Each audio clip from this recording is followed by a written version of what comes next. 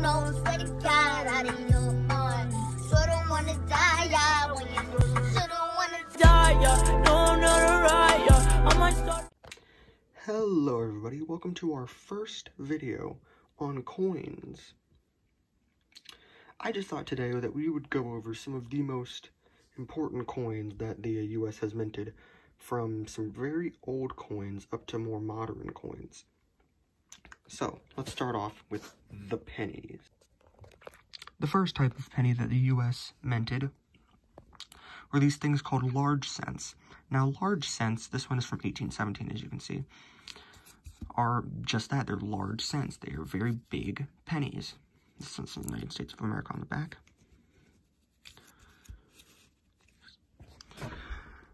They were minted, oh my, they were minted from about the 1700s down to 1848. There were multiple designs. This is one of the earlier designs. The older designs have more flowy hair, and the newer designs have a braided design. But after these were minted, we had to make the penny smaller, because this, even if I bought it, say it's I bought this for $17, this penny is worth much more than a cent in copper today. Now, the next type of penny that we minted was the 1856 through 1858 Flying Eagle cent. Now, as you can see, it's called a Flying Eagle cent for a very obvious reason. It has a flying eagle on it. Now, there are 3 years that this penny was minted: 1856, 1857, and 1858. I have both the 57 and the 58. The 1856 is actually a very rare coin, fetching up to like $2,000, like no matter the condition. This thing is only worth like a few dollars. But I don't know why they just changed the design, but they made a new design. There were 2 types of these. These are called Indian head pennies. I have one from 1860 and one from 1909. Now, we will get to why the 1909 year is important in a second, but let's first go over this. These pennies were minted from about 1860 to 1909, and the earlier ones from about 1859 to 1909, about 1859 to 1864, these were minted out of copper and nickel, and from the rest of the years, from 1865 to 1909, these were minted out of bronze. Now, putting this one away, this other one, we will go to this one. Now, this 1909 is actually an important year, because this is the same year that we also minted not just these pennies, but other types of pennies, such as the 1909 wheat pennies. Now, on their faces, they look like modern-day pennies, but you flip them over, you can see they are not the modern-day design that we know. I have 3 types here. There are 4 types of 1909, but I do not have the final one because it is a very expensive coin. First of all, we have the 1909 regular. That's what this is, just the 1909 regular penny. Then we have the 1909 VDB. And what that means is, if you look on the back here, I actually have a very, very good condition one. There are small VDB letters written right there. It's a very small detail that is actually absent on the first 1909 we have. There. Not there. Now we have a 1909 S minted. Minted at the San Francisco Mint. Now, this penny is actually worth about $100, like $80, this penny right here, because there was barely any of those coins minted at the time. Now, next up, we have the 1943 steel cent. Most people think that these things are worth like $1 bazillion. They're really not. They minted billions of them. This thing is worth 1 cent. In fact, the reason that we made them is because we were short on copper during World War II, and we needed to make pennies out of a different metal so that we could use the copper for the war. And the reason that they stopped making them after 1943 wasn't because we had copper again, it was because people were confusing them for dimes. So, yeah. And then after that, we just have a normal 1954S. This is just another wheat penny, but it is a normal wheat penny of a normal year. And then after this wheat penny, we go into the memorial cents, which start at 1959. We have memorial cents, which are just your common pennies with the memorial, Abraham Lincoln Memorial on the back. And then starting at 2010, we have the shield backs. And shield backs are the new ones that have the shield on the back of the penny. But that's really all there is about pennies. Let's go on to nickels. Now, this is not the first year we minted a nickel, but it is the earliest nickel I own. This is called a V-nickel, and it is called a V-nickel because if you turn it on the back, there is a V. Now, fun fact, there was a much earlier variety of these nickels where there was just a V. Now, they were thinking they didn't need to put the cents because, you know, it said V for 5, so they thought so people would know it meant 5. But then people were taking these coins and they were plating them in gold and passing them off as the new $5 coin, which back in this time, $5 in gold would have been about the size of this. Now, this is like, if this was made of gold, it would be like a few $100. So they had to add the cents on there so people would stop plating them in gold and passing them off as gold coins. So that's why that's there. Now, this is a 1911. It's a very beat up one, but the details are still there. Now, next up, we didn't mint these for very long. We have the not the Indian head penny. We have the buffalo nickel. And this is called a buffalo nickel because of the buffalo on the back. We didn't mint these for very long. We minted them from like the teens to the 30s. I kind of like this design. We actually have a lot of Indian designs from about this time. On the penny, we have it on the nickel. We had Indian designs on a few other coins, I think. But the Indian head penny is probably my favorite Indian design. We had them on gold coins. That's the other Indian design. There we go. Now those aren't actually very valuable nickels. They're just 5 cents just in it. Now this is a very interesting nickel. During the war, we made these things called war nickels, and you can tell it's a war nickel because on the back, the mint mark is right there, that S. Now the mint marks, if I haven't already explained, there are multiple mint marks over the years. CC, Carson City, O, Oregon, I don't know. We have a C for Charlottesville, S for San Francisco, P for Philadelphia, D for Denver, W for West Point, and there's a few other mints that I don't remember. This one is San Francisco minted. Now these are special because they are made out of silver. This is about 45 cents in silver right here, even though it's a nickel. So, during the war, we needed the nickel from these, so we made them out of silver. And that's a very interesting thing. And then after the war, this is actually before the war, but after the war, we started making them out of normal coins again. And we kept this design basically until 2009, and then we changed it. So this is the same nickel all the way back. But we're not doing modern coins, we're doing old coins. That's about it with the nickels. Let's go to these quarters. Now, on quarters, first up, we have the barber dime. Now, this barber design is very boring to me. I do not like this design. But not to mention the fact that they put this barber design on the dime, the $50, and the quarter during this time. This is a very boring design that I really don't like. $quarter, there's an eagle on the back. God We Trust up there, 1901.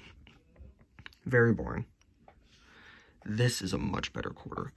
This is the standing Liberty quarter. It's from 1929. You see there's Liberty standing up here. There are a few variations of this. For example, there's one where the eagle is much bigger and these 3 stars are not present. And then there's this one where the 3 stars are present and the eagle is a little bit smaller. This is a very beat up coin, but you can see standing Liberty there. Now, we have 2 more quarters. These are not anything special for early. These are just made of silver. So, fun fact. This is a 1964 quarter. In fact, all quarters minted, all quarters, half dollars, dimes, and dollar coins minted before 1965 are made out of 90% silver. These 2 are 90% silver. They are worth about $5 each. Alright, I think that's a good time to move on to the half dollars. There's not really much to say about the quarters. Now, this is just a barber half dollar. This one is minted at the San Francisco Mint. There's an S right there. 1911. I don't know the years we minted these because I'm not really interested in these barber ones. But it's the same design as this barber quarter, so there's not really much to see there. Now this is the Walking Liberty half dollar. This is from 1945. This is a much better coin. Now, as you can see, there is no mint mark on this coin. And the reason for that is, this is made at the Philadelphia Mint. If you ever find a quarter, a penny, a dime, whatever, anything, and it does not have a mint mark, it is Philadelphia. If it has a P, it is also Philadelphia. This is a much better condition coin. I don't actually remember where I got this, but as you can see, it is amazing looking. With that big eagle on the back. Half dollar. Zoom. 45. We're getting more modern. Now, the half dollar actually had the most designs out of all of these coins, except the penny. Had these, the Benjamin Franklin half dollars from 1952. They had this eagle right here. This bell. Turn it over, you have Benjamin Franklin. It's cool. Now, 1964, there was only, you've probably seen this design. It's the Kennedy half. Now, there was only one 90% silver Kennedy half dollar, which is the 1964. And also in half dollars, we had this. Now, what you might think about this, this is 1969. It's not 90% silver. You're right, it's not. But it is 40% silver. From 1965 to 1970, we made our half dollars, and only our half dollars, out of 40% silver. So this coin is worth less, but it is worth more than a half dollar. But that's really all to say about these half dollars, because I don't really have much older. If I had a lot, like on all these coins, if I had older varieties, I could say more, but I can't because I don't have older varieties. So I guess we'll move on to the dimes. Once again, another barber design. I hate these designs. They're garbage. Enough said. Now, it is time for my favorite coin, probably like second favorite coin the USA has ever minted. The Mercury dime. These things are cool. They were minted from about 1915 or 16 to 1916 to 1945. So these things are minted for a while. The 1916D has like 21,000. That one's pretty rare. This one is not very rare. On the back, there's this axe with some sort of vine. And on the front, we have this Mercury design. I don't actually know why it's called a Mercury dime, but this is a very cool design. I love this design. And after that, we didn't have very many dime designs. After that, we had the Roosevelt dime. You've seen this design. This is a Denver Mint with that D right there. It's 1946. But these guys, they're minted all the way up to now. But these are made out of silver because it is made out of 1946. That's silver. And see on the edge, see how that edge is completely white? If this was made out of not silver, you'd see a brown line in there. So it was made out of clad. But that's really all to say about the dimes. There's not really much to say about the dimes. Once again, I'd have more to say if I had older coins, but there isn't much to say about them. Now, next up we have the dollars. Now, the dollars are interesting because now that we have the dollars, these cuts are part of the case, not the thing. Now that we have the dollars, we actually have the ability to talk about paper currency.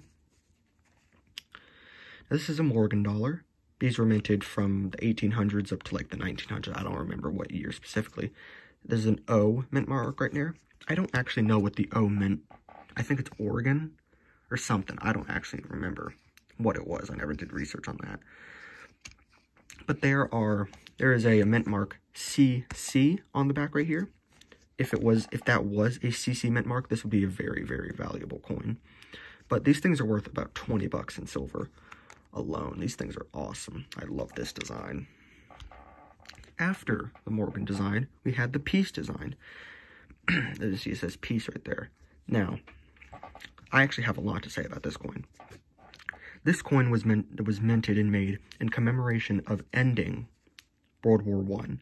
It was meant to symbolize peace. As you can see, the eagle is not in attack position or spread out. It is calmly sat on top of a rock that says peace, to commemorate peace after World War I, which didn't last very long because of World War II, but you know, whatever.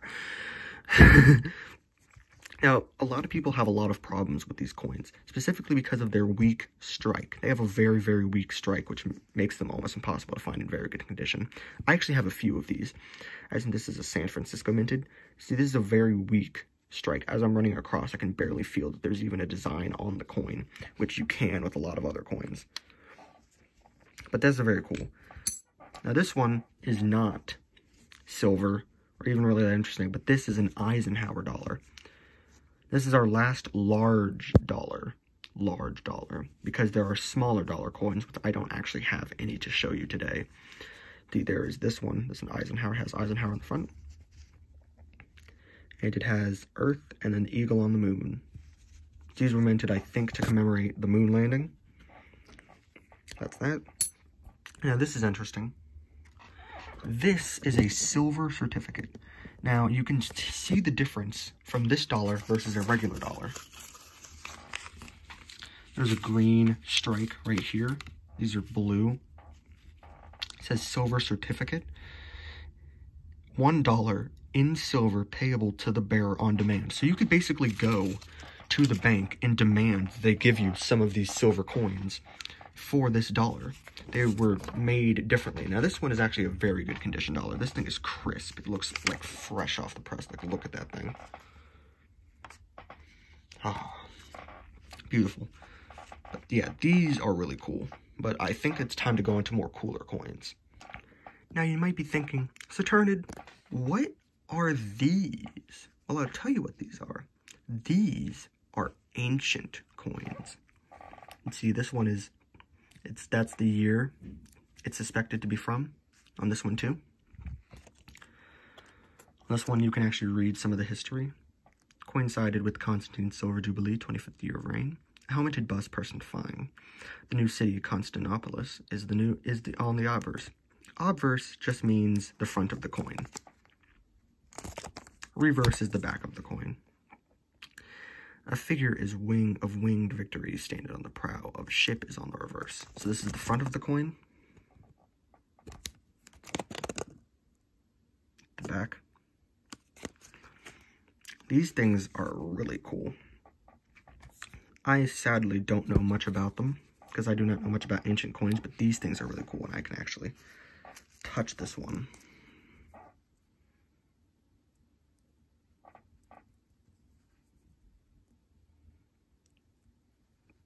As you can tell, they're just like such badly made.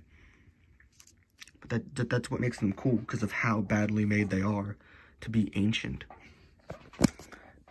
But that's really all I have to say about ancient coins, because I don't have many of them, and I don't know much about them. But these are pretty dang old. They cost a little bit of money. But yeah. Let's go on to some smaller types of coins, but still worth mentioning. Now, in these types of coins, we have our toned coins and our commemorative coins. Now, toned coin basically just means that it has like this rainbow, like, not damage, but just like color to it. It does not mean that it is a damaged coin. It's just toned. That's just what that means. And we have our commemorative coins. Peace and friendship.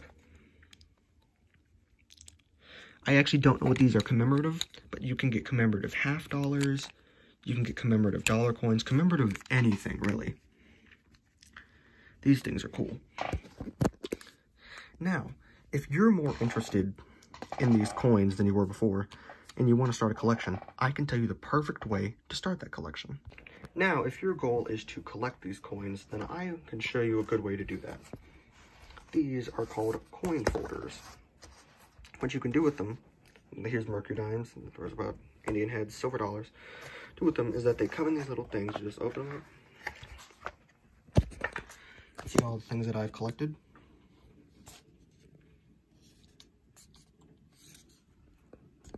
Comes with all the years. It tells you how many were made, and it tells you the year that it's from. I haven't collected too many.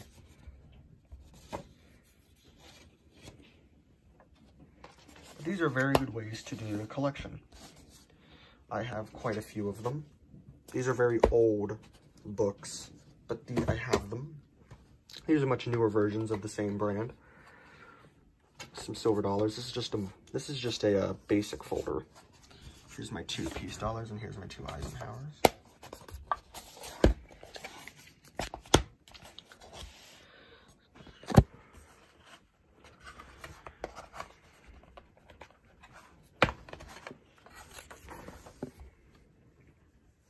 This one I actually forgot to tell you what kind of it was, but this is a proof. This means it has this like mirror finish design. It's much shinier than this one. It's called a proof. So if you ever find one, they're usually made at the San Francisco Mint. Actually, nowadays they are only made at the San Francisco Mint, but that's besides the point. Here's my Mercurydimes. This collection would have been much more full, but I haven't really been on the grind. I just recently got back into coins after being off it for a while, which is why this big channel update happened. I realized there was some video content there, and I just got back into the groove. Now, those are just folders, but you can get albums, and here's one of my favorites. This is a Dansko album. Now, these are out of print, so they cost a little bit of money. Like this, for example, costed me 40 bucks without the coins. But Whitman, which is the company, makes their own albums, and they are still in print, and so they cost less money. So, gives you some information on them. If you're wondering what these K's are for, it means key date. It refers to coins that are very rare. For example, the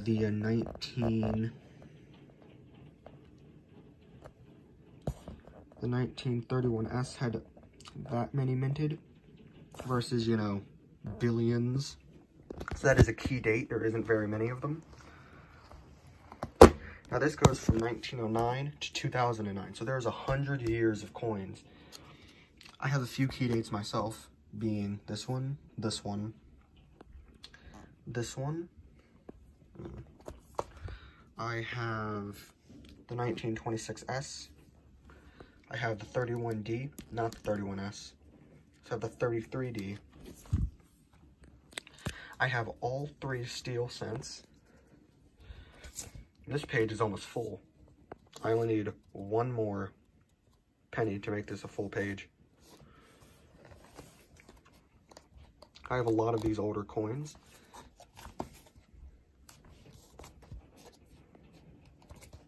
This starts up the Lincoln Memorial cents rather than the wheat pennies.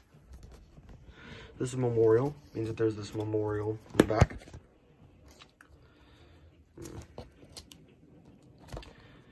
Now these are proofs again. As I said, the San Francisco Mint makes these. They're much shinier. The S. And then these are the 2009 cents. Now the 2009 cents are actually kind of cool because they had different designs on them. Instead of the memorial, they had this design, this design, this design, and this design. This is his early life. This is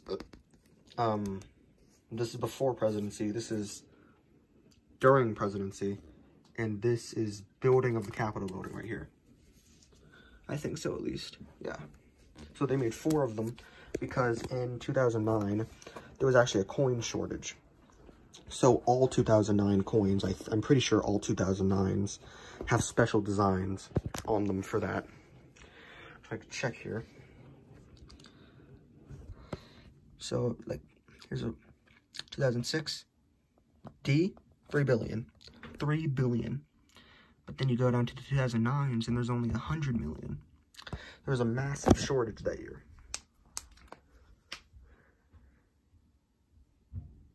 But, you know, that's pretty much all I have to say for this video. This is our first coin video, and I'll come back for our first coin hunting video.